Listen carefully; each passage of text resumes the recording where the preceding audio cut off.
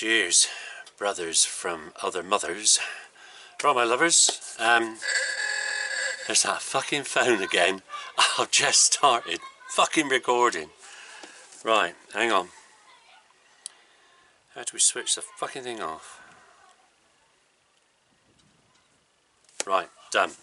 Okay, happy Homebrew Wednesday. Found a shady place. So, hit the drive, on the drive. So, anyway, cheers. This is clearing up quite nicely. Hopefully it'll be clear by Saturday. I'll take it out to Bristol.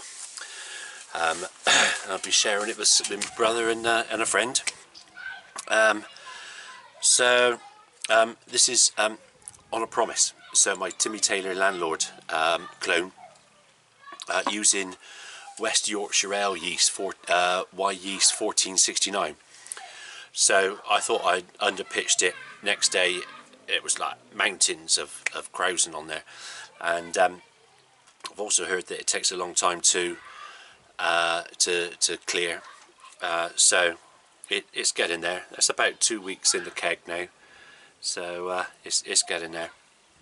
But the flavour was really malty to start with, which was from the yeast, and now that's mellowing out absolutely fucking gorgeous. So Golden Promise pale malt and Y yeast 1469, absolutely fantastic. So what else have I been doing? Last Thursday, because I was off work for a week last week,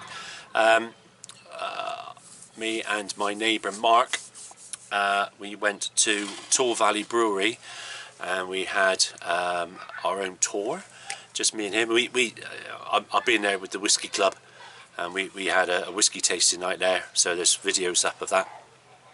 But we were there, and so I could talk to him a bit more about brewing, and which I couldn't do on the night because it was about whiskey, and so really interesting, and just a fantastic place. If you've seen the videos, it's located in a Grade 2 star listed building, and he gets his own water, or he gets his water from his own well. The structure of the well is Grade 2 star listed as well, and so me and Mark, we went round there on our own. So me and Mark, we actually drank it straight out of the well, and it was lovely. It was just really lovely and soft, and just very pleasant to drink. So he says it's full of minerals. All he has to do is put gypsum in it, and that's it. So and then every 15 months he has to have his water sent off for a microbial check, and that's it. So the rest of the time he just draws it out of the well and uses it to make his beer, and it's bloody fantastic. Absolutely love it now. So the other thing is Sunday's brew, which was a double keg, 38 litres of Kolsch, and the first time out with this monster, the plate heat exchanger.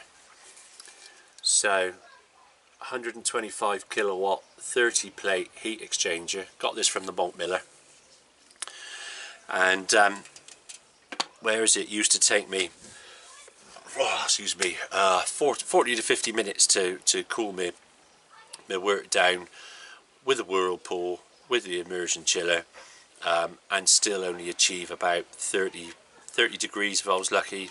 Last time was 34 degrees in a 19 litre brew.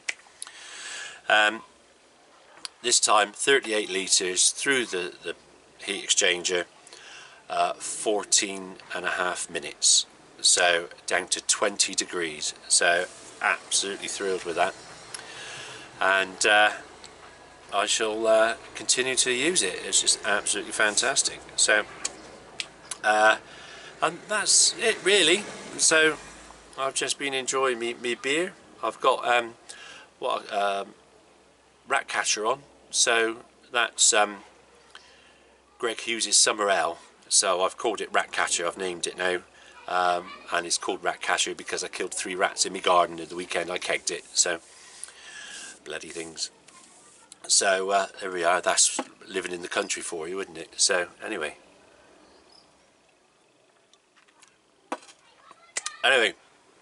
John, I've put the bins out, mate.